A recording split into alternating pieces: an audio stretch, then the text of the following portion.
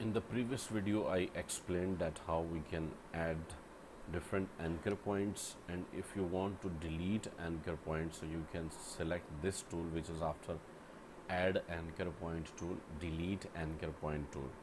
If you are using any other tool, just click minus and add delete anchor point tool will activate.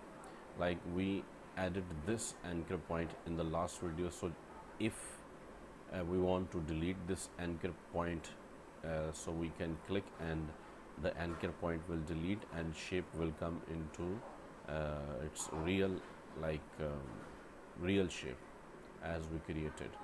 So you can see delete anchor point tool, we can delete anchor point.